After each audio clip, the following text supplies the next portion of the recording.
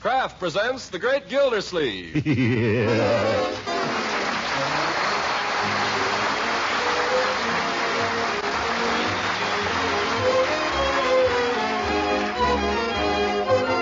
The Kraft Cheese Company will also bring you Bing Crosby every Thursday night. Present each week at this time Harold Perry as The Great Gildersleeve, written by John Whedon and Sam Moore.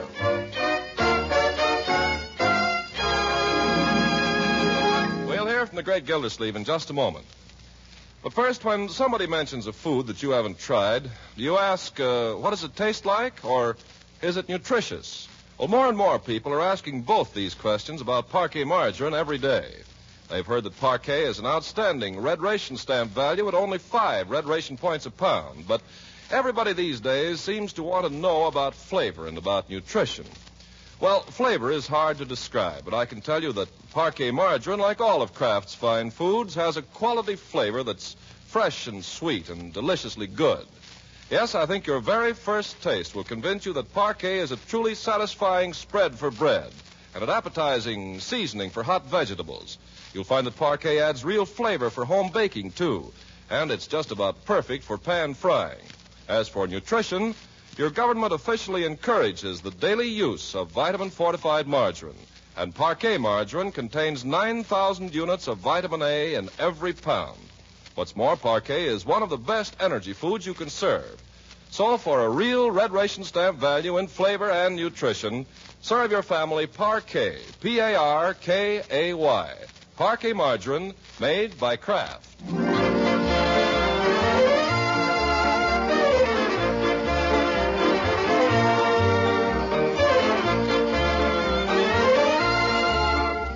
Let's join our friend, the Great Gildersleeve, who's daily becoming more aware of the fact that in only a couple of weeks he'll be a married man. And so, faced with the imminent prospect of a wedding, a honeymoon, and a life of bliss, we find him hastily putting his affairs in order.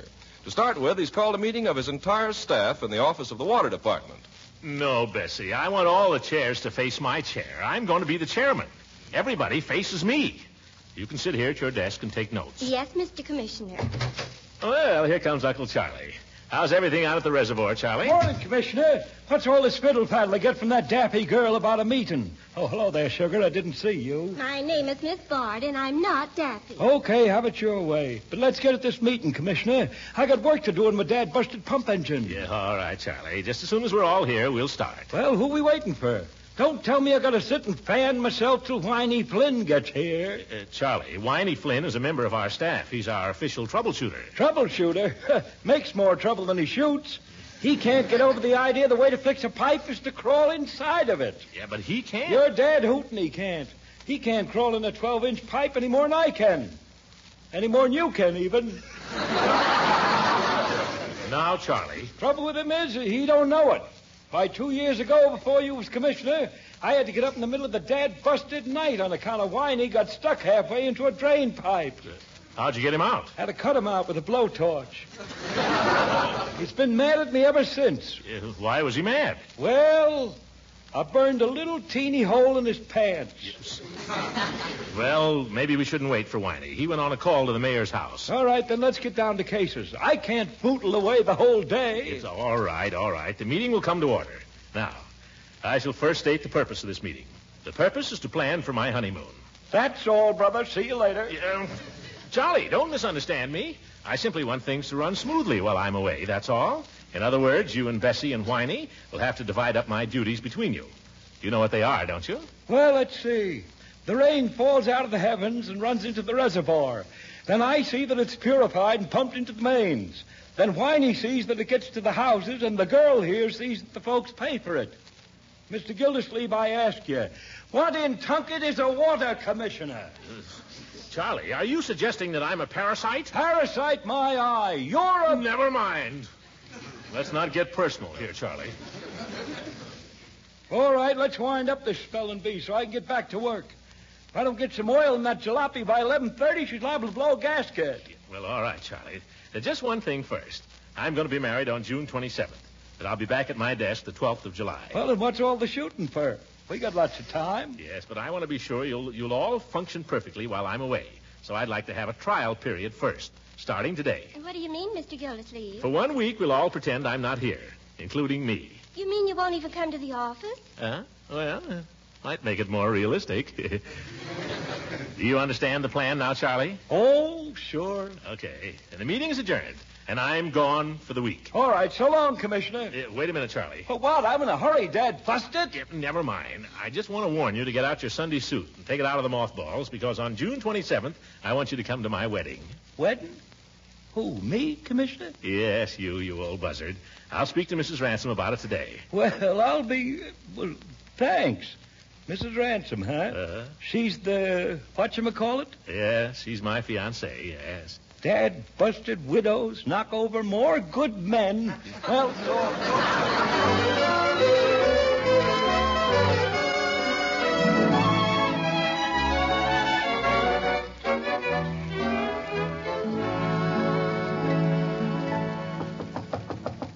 Yes?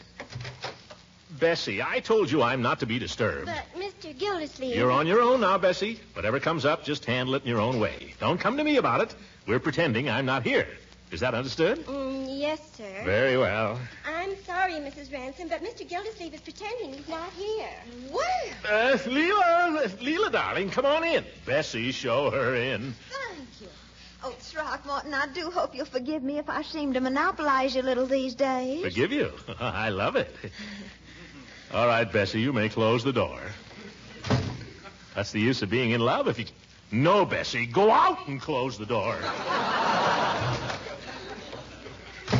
That Bessie, I'm going to have to let her go. I suppose you're frightfully busy, Throckmorton, but I just had to come down and see you. I'm glad you did, Leela, because I got something for you. For me? Well, for the both of us, for after we're married. Oh, darling, how exciting. Must I close my eyes? No, it's nothing like that. As a matter of fact, this is sort of intended to open your eyes. It's a budget. A budget? Uh-huh. A budget for our household. It accounts for every penny. You see? Oh, Throckmorton, you're such a practical man. Well, you have to be practical some of the time, Leela. Now sit down here and let me show you how I've worked this thing out. Oh, Throckmorton, you're a darling, and I know it's a darling budget, but I'm just not in the mood right now for budgets and all. Do you mind? We got to talk about it sometime. Well, some other time, because right now I've got something much more important to discuss with you. Oh, what's that? Well, we've simply got to decide who you're going to have for your best man. Well, that's all decided. I'm going to get Fibber McGee.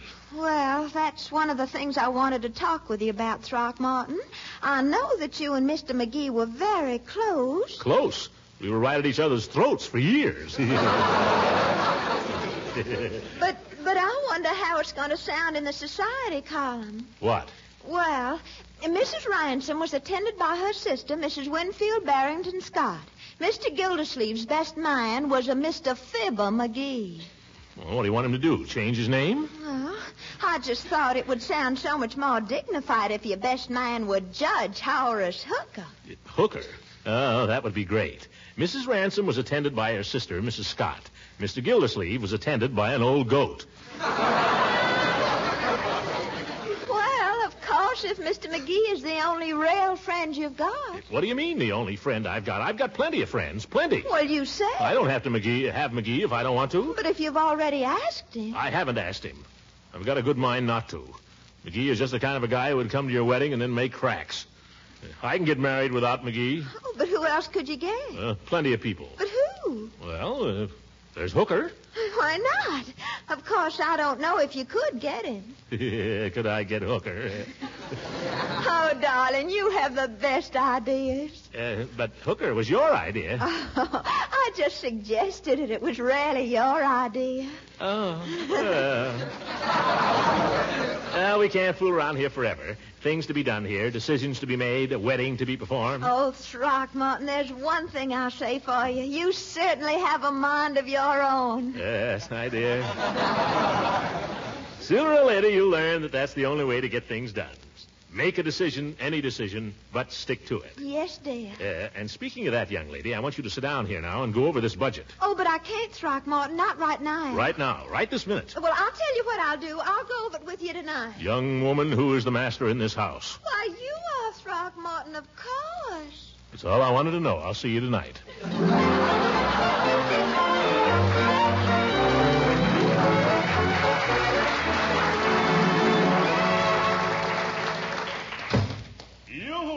Is that you, Unc? Yeah, it's me. I'm glad you're home, Unc. I'm all alone for lunch. Here, let me take your hat. There's going to be a fight at Doyle Stadium tonight, Unc. Buzz Bonanno versus Nosy Wendell. You think you'd like to go? No, Leroy, and for the millionth time, you can't go either. But why, Unc? We've been over this thing before, young man. In the first place... I got the money. Oh, in the second place, you're too young and it keeps you up too late. But I can sleep late tomorrow. Leroy, the discussion is over. Okay. However, there's another matter I'd like to talk to you about before lunch. I trust it'll be a very pleasant talk. Well, do we have to go in your study? Oh, no, we can sit here. Well, it might be pleasant at that. Yes. Sit down, my boy, sit down. Okay. Now, what's eating you? I'm in a good temper, Leroy. Don't fool with it. Oh, no, sir. I mean, yes, sir. You realize that on June 27th, Mrs. Ransom and I will be married? Gee, that's right. It won't be long now. I sincerely hope you approve of the step I'm taking. Well... We needn't go into it now. What I want to tell you is that after we're married, we're going to Lake Hackmatack for a couple of weeks. Lake Hackmatack? Oh, boy, will we have fun. Leroy, What? I don't like to disappoint you, but you're not going on my honeymoon. Gee, you won't let me go to your honeymoon? You won't let me go to the fights? What an uncle. I'm not going to discuss this any further. The purpose of the honeymoon is to enable Mrs. Ransom and myself to get better acquainted. Your presence will not help. Okay. But she'll have to get acquainted with me sometime. Why not take care of all of us at once?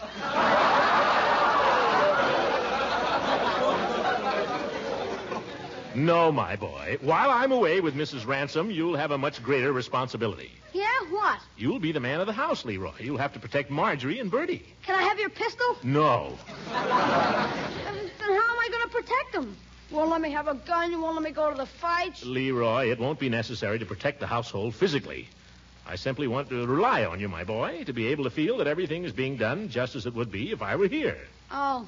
I'm trying to arrange all my affairs this way, at the office as well as the home. Can I count on you as head of the house? I guess so, Unc. Starting when? Starting right now. You're to handle everything and make your own decisions, just as if I weren't here. Do you understand? Yes, sir. I've just made my first one. What is it? Bertie, we'll have supper early tonight, please. I've decided to go to the fight. Leroy. And, right now, I'll have a cigar.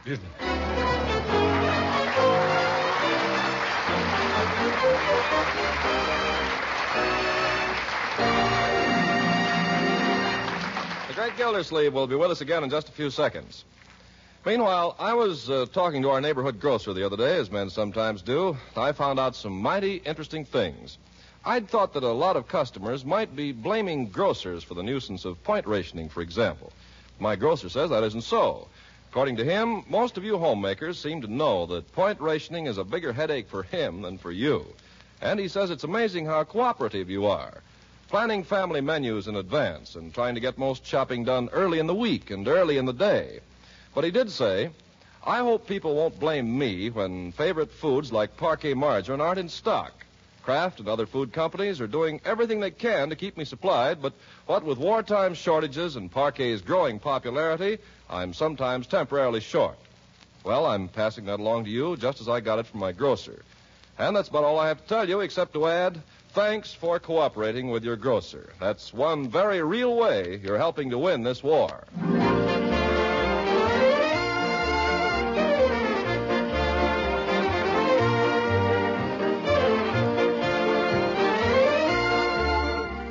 Now let's rejoin the great Gildersleeve. He spent a profitable but unpleasant afternoon paying bills and cleaning out clothes closets. But now, after a good big supper, he's returned to the task of preparing for his honeymoon. More specifically, he's checking over his camping equipment when Ben arrives to take Marjorie to the movies. Well, Mr. Gildersleeve, I see you're going fishing. Yeah, that's right, my boy. Oiling up the old reel. Listen to this. Sweet, isn't it, huh? Yeah, it sure is. Yeah, look at this rod. Split bamboo, garnet guide rings. Just feel the play in it. Yeah, boy, that's sweet. And to think that a kid with a string and a bent pin can catch just as many fish. Yeah. Who told you that, Leroy? You did. Well, don't you believe it. Ben, have you ever seen my shotgun? Well, no, I don't believe I ever have. Can I look too, Unc? Well, if you'll be careful. Just get this padlock here. There. Isn't that a beauty? Boy, that really is. It's double-barreled. Yeah, I see it is. Look at that chasing on the barrel, Ben. They don't make guns like this anymore. Nope, not anymore. Oh, here's Marjorie. Well, I'm all ready, Ben. Shall we... Oh, Uncle Mort, what are you doing with that shotgun? Huh? I'm getting ready for my honeymoon. Oh, for goodness sake. Is that what all this stuff is for, Mr. Gildersleeve? Yeah, that's it, my boy. I'm going to have the finest honeymoon a man ever had. Wait till I tell you. Look, every morning up at 6 o'clock for a plunge in the lake, get out and pile into a smoking breakfast. Who cooked breakfast? Mrs. Ransom. I mean, Leela. Then after breakfast, fishing. The darn lake is absolutely alive with fish, Ben. Just whistle and they jump right up in the boat. Yeah, I bet. As a matter of fact, it's great for trolling. We'll do a lot of trolling. What is trolling anyhow, Unc? Well, it's one of the finest forms of fishing there is, Leroy. I take my rod and I sit in one end of the boat with my line in the water, and the fellow at the other end rows the boat. Then I... Wait a minute. Who's that fellow at the other end of the boat? Well, he... Where did he come from? I guess we won't do any trolling. But the still fishing is just as good. And then we can hunt all afternoon. Rabbits and partridges. Oh, what a supper they'll make. Then after supper, we'll pitch horseshoes. What? Yes, sir. Got a whole setup. Yeah, I'm going to pack them in my bag right now. Sounds pretty good, doesn't it, Ben? Yeah, sounds like there'll be plenty going on. Ben, come on, let's go to the movies. Excuse me, Mr. Gildersleeve, could I... My goodness, what's all this truck on the floor? Uncle Mort's getting ready for a track meet. Yep. Huh? Come on, Ben. Good night. Good night. Can't imagine what's the matter with Marjorie. Oh, well, women. What's that about women, Mr. Gildersleeve? They're too deep for me, is all, Bertie. Oh, yes, we're deep, all right. Could I go to movies with a friend tonight, Mr. Gildersleeve? Certainly, Bertie, certainly. Thank you, sir. Good night, sir. Bertie. Yes, sir? Never mind. Something you want me to do? Well, no, but I was just showing Miss Marjorie all this stuff here, and I'm taking on my honeymoon, and she acted like there was, as if there might be something wrong with it. Do you know what she... I don't know anything, Mr. Gildersleeve, but I could make a suggestion. What, Bertie? You ought to leave that shotgun behind and take along your mandolin. Yeah. By George, you may be right, Bertie.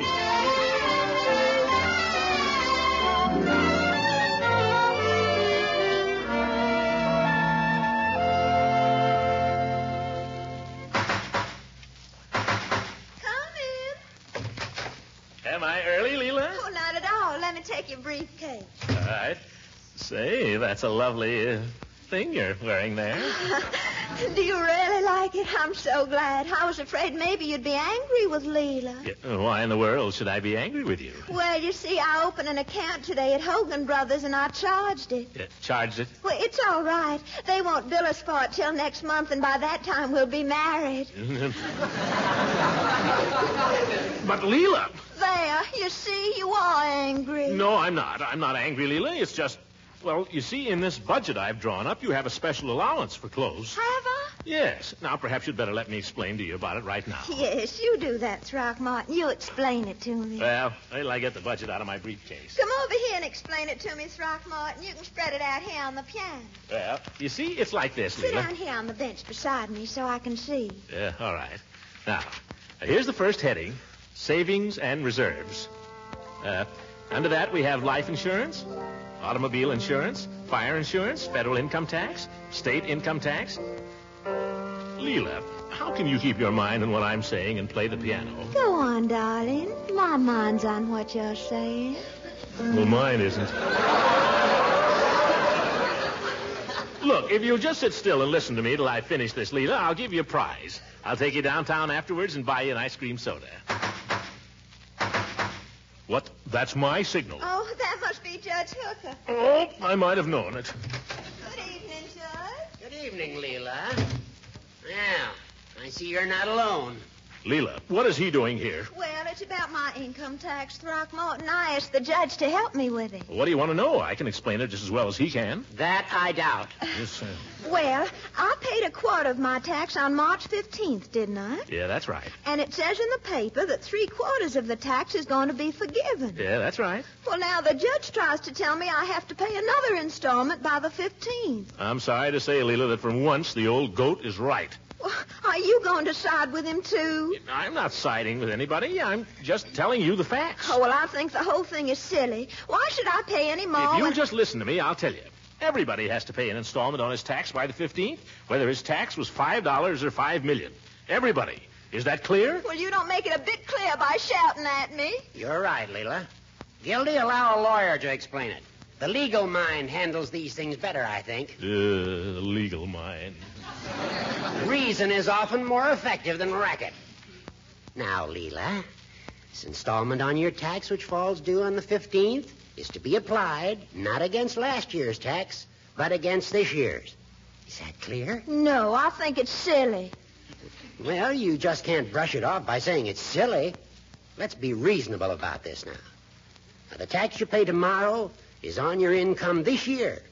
In other words, it's a step toward pay as you go. Pay as you go, pay as you went. The whole thing is just too complicated, Judge, for anybody to understand. Well, that's because you won't try to understand. Besides, I think it's silly. Leela, I'm your attorney, am I not? Of course, Horace. And you trust me, don't you? Yes, Horace, I trust you, of course. And I've been telling you for 2 weeks that you have to pay this tax installment, haven't I? Yes, but I don't understand You don't have to understand. But if you want to keep out of trouble, just take my word for it and pay the tax. Pay it, pay it, pay it. The legal mind. I think I'll just leave you two boys to work this out between you. Now, Throckmorton, you explain to Horace about budgets, and Horace, you explain to Throckmorton about taxes, while I go upstairs and pat him on my nose. What do you do with a woman like that, Horace? Very simple, Gildy. Either you pay her tax tomorrow or you marry her in jail.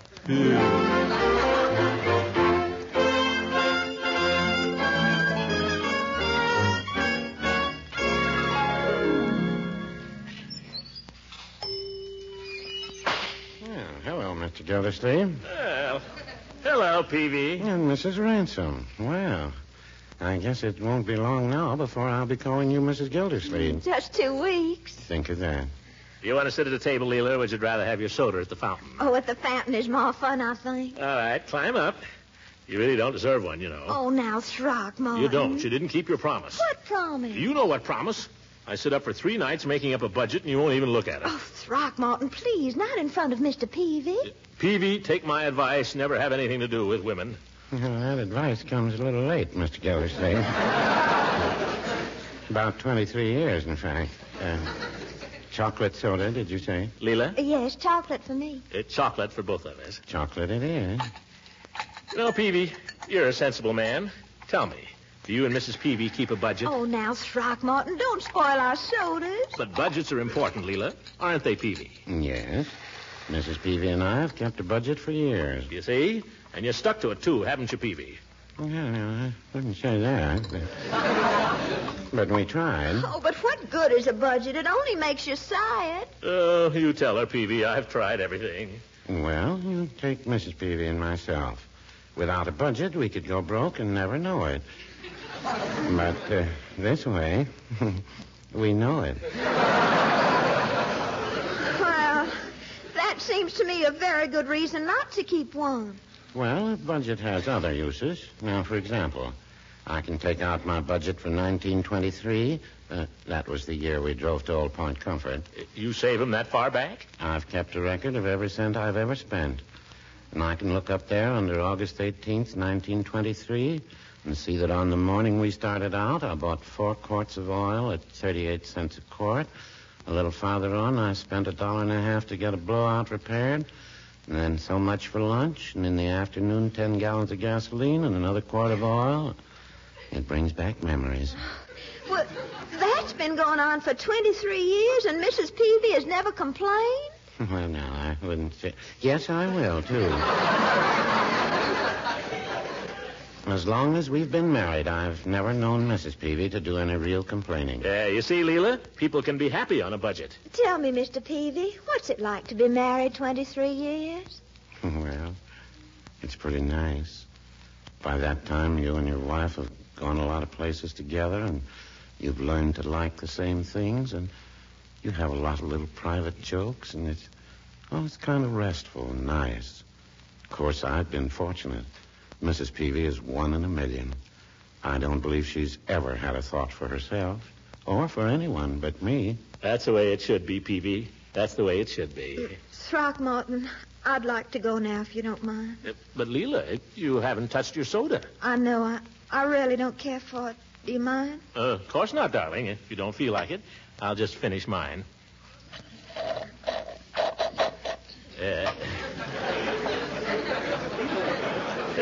Now we'll go. Well, thanks, Peavy. Well, thank you. Good night. Good night, folks, and good luck. Good night, Mr. Peavy. It was a lovely soda. I just... That's all right, Mrs. Ransom. Good night.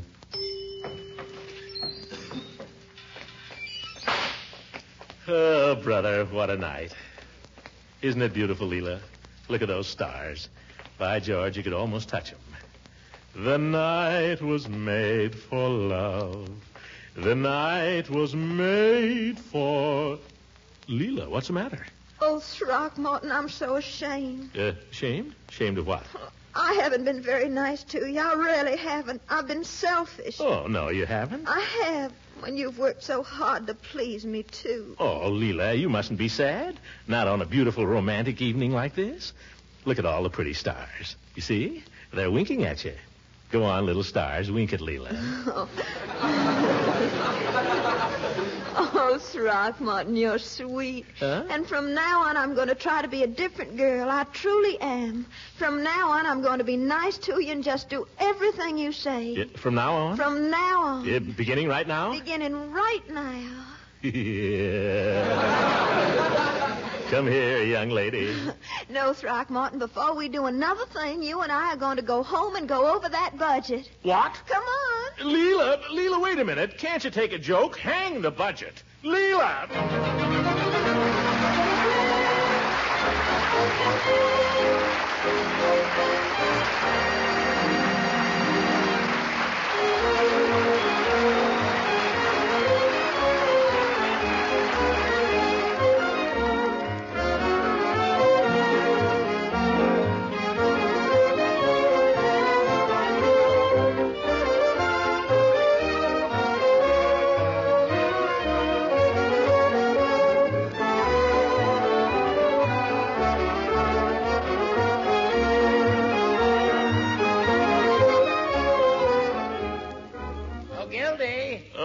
Hello, Judge.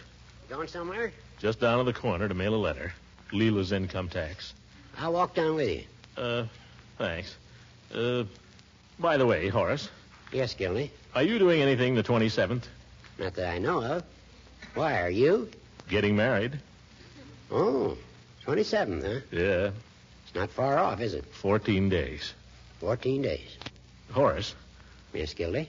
You wouldn't want to be my best man, would you? Gildy, I wouldn't miss it for the world. What do you mean? If you ask me, this is one case where the best man does win. Yeah. Good night, everybody.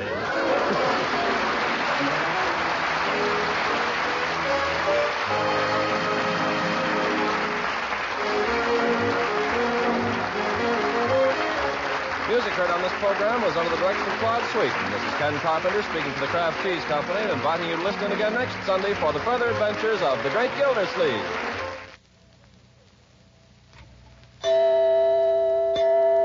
This summer, thousands of women all over the country are discovering a special help with wartime meals in the product called Kraft Dinner. A box of Kraft Dinner gives them enough delicious macaroni and cheese for 4 people at a very few cents a serving, and only one single red ration point for the whole dish. And with Kraft Dinner, they cook that delicious main dish in just 7 minutes. In every Kraft Dinner box, there's a special macaroni that cooks fluffy, tender in boiling water and an envelope of Kraft grated. With this handy Kraft grated, you whisk cheese goodness through and through the fluffy macaroni in a jiffy. A very smart trick is to shape the hot Kraft Dinner in a ring mold for a minute or two, unmold on a platter, and serve with creamed vegetables or fish or meat. But just as is, Kraft Dinner gives you a mighty fine dish. Try this 7-minute macaroni and cheese soon. At your food store, be on the alert for point-saving Kraft Dinner.